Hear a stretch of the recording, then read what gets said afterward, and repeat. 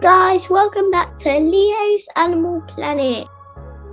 My friend Alex asked me to make a video about Peregrine Falcons, so I'm gonna make one here just for you.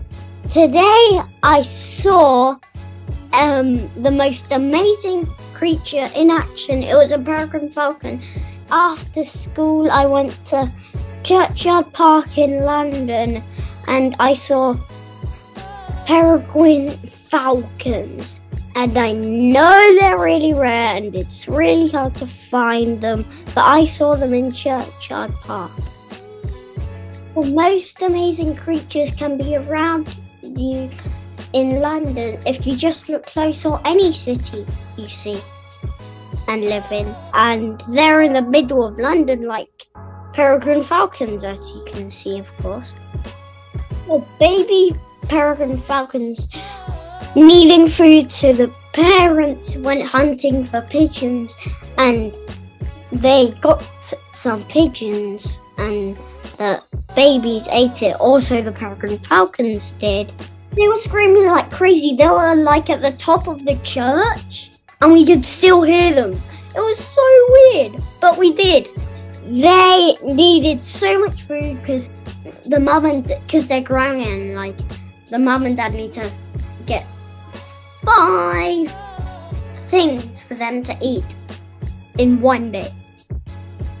Peregrine Falcons are the fastest creature on the planet, and they can go up to 321 kilometers per hour. And when they're not diving, well, they go 321 kilometers per hour with the dive, but like you know what I mean. And like when they're flying, they probably just saw like 56 kilometers per hour, maybe a bit more, like 70 something. Peregrine Falcons have excellent binocular vision. That's better than that's 8 times more powerful than humans. When Peregrine Falcons dive, their nostrils can close automatically like this, like a robot, if they had nostrils, which I don't think will probably happen, but it will happen someday. And their beak shuts like this, so that the oxygen, all of that oxygen will stop, won't hurt the body, and so its tummy won't explode or something. So they do that so they survive, and it's really cool. Did you know Peregrine Falcons actually inspired scientists? The nostrils helped inspire scientists to make the jet that we have now today.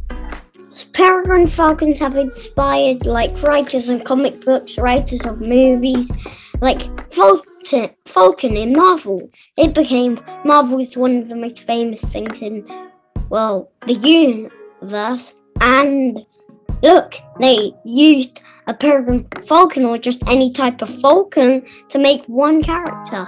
Peregrine Falcons have super sharp talons. Like their talons are like probably like so sharp. It's like as sharp as probably even sharper than a needle or a pin. Probably even sharper than a needle or a pin. Yeah, I gotta be honest, they look so sharp. This is when some Peregrine Falcons die, because you know on the pavement they put like this thing called pesticides. It is a poison to kill like rats and stuff if they eat it. And you know Peregrine Falcons, they eat rats, and the rat could have pesticides in their body. So the Peregrine Falcon eats it, and then the Peregrine Falcon gets poisoned, unfortunately. If you want to help the birds, if they're like your favorite species of animals or something, just donate money to the RSPB. It stands for Royal Society of the Protection of Birds. And the RSPB built like boxes and nests to help these wonderful birds. And it's pretty hard to do that, right? And you can help the peregrine falcons and all the other birds. And by the way, if you want to see them and you live in London, bring binoculars if you want to see them, because like I saw about 5 or 6, maybe even 10. I heard them scream 10 times. It's really cool. Just stay there and it will be really cool. It was in Camberwell too, so if you live near Camberwell, just try and go to Camberwell Churchyard Park, next to the spire on top of the gargoyles, and it might not be there anymore, but just in case, try look there, okay? See you soon, bye! Bye!